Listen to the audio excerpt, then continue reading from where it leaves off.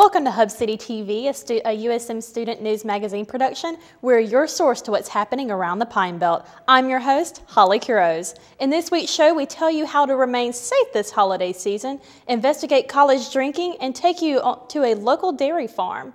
But first, Jones County Jail teams up with JCJC agricultural students to help mentor inmates. Hub City TV's Allie Holston has a story. As sheriff, I believe my job is more than just locking people up and taking people to jail. Like the Jones Junior College motto, inspiring greatness is a phrase that Sheriff Alex Hodge not only believes, but lives by. I think if we can do more of the programs like this through education and public awareness, teaching and changing mindsets, changing hearts of people. That's why when asked about the garden full of fresh vegetables that's being grown near the jail in Ellisville, he gives all the credit to the inmates and the agricultural students.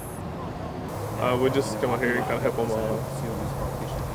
just keep things going, design it, and to make facilities better for everybody around here. It's just a good opportunity to help. Students and inmates work voluntarily year-round to keep the crops up. Sheriff Hodge hopes that the garden is something that will continue not only for learning purposes, but for personal growth. I want them to realize that they're in control of their destiny and they can change their own life. And if we can be a part of that, see them, become productive members, tax-paying citizens of Jones County, that's what we want to do. Inmates who volunteer, like Tanya Taylor and Georgia Harris, say that they enjoy working with the students and that their hard work pays off when they get to taste what they've grown. Plant cabbage and collards and mustard and cauliflower.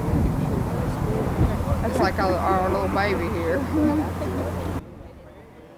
Reporting for Hub City TV News, I'm Allie Holston.